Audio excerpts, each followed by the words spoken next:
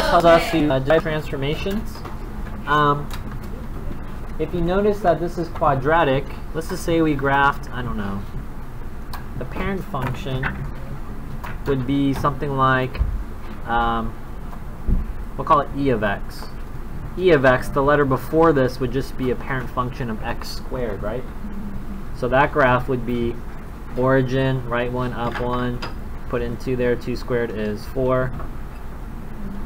And your graph would look something like this, right? But this graph tells us x minus 3. So you're on the inside. Class, is that a vertical or horizontal translation? Horizontal. Is this going to go left or right? Okay, this one says right 3. So when I graph this now, 1, 2, 3, and then you basically do the same reference points. Right 2, up 4. Left 2, because it's like negative 2 squared would give us, and then this is what your graph,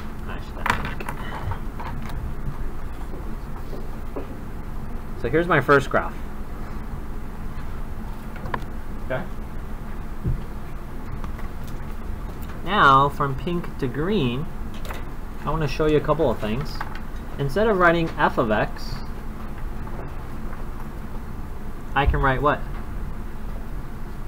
Well, over here it says every time we see f of x, write x minus 3 squared. Class, I see f of x. What can I write in there? X minus 3 squared. And then bring down that 3. So here's a second way of writing g of x. Well, the 3 is on the outside. If the 3 is on the outside, what did you guys say? Is it a translation, reflection, or dilation? It's a dilation. So this is going to be dilated by a factor of 3.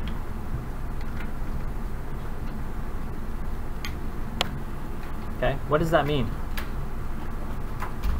Let's say we put in our points here. Let's say positive 3. Class, 3 minus 3 is 0 squared is 0 times 3 is, so the graph's still there. Let's pick now 4. 4 minus 3 is 1 squared is 3 times 1 is, so I go 4, 3. And if I pick in 5, it's just easier, just put in our calculator. I can come back some values.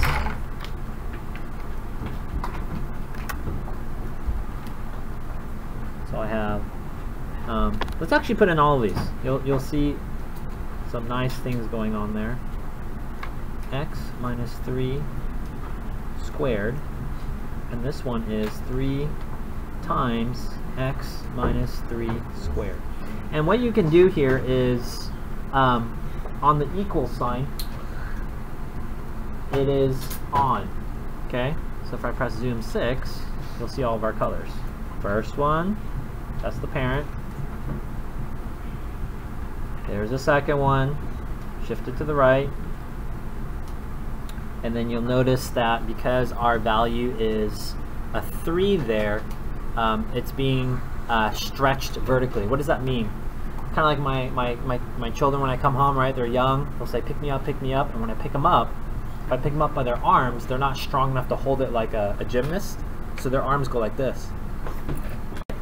And I can just throw them in the air. So that's what's happening here. It's being vertically stretched. It's pulled up from the top. So from here, you can use your table of values. So if I go to second table, and I wanted 1, 2, 3, 5. So if I go to 5, that coordinate is 12. So it's way up there. Just to give you an idea, 2, 4, 6, 8, 10. Doesn't fit on my paper. And over here, you can just mirror them. So my graph's going to look like this now.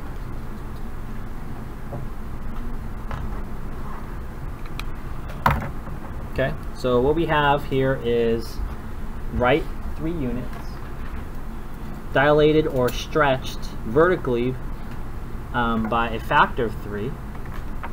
And in this last part, it just tells us a -1.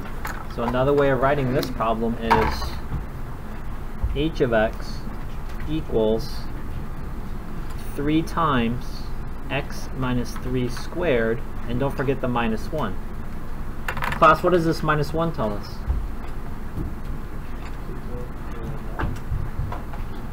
Remember, it's on the outside. Vertical translation, so vertical translation just means down 1 unit. Fancy word is they call this a vertical shift. A vertical shift of down 1 unit. So basically I take all of my points and I move them down 1. I think this was 12, 2, and 12, 2, 4, 6, 8, 10, 12.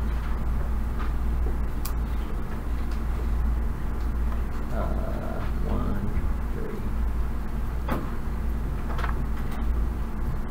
So you're basically just moving all your points down 1. Kind of messy.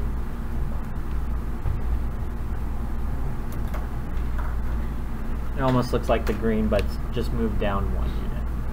Okay, so the goal is to look at these and kind of see what kind of transformations are happening, and the visuals kind of verify that for you. Okay.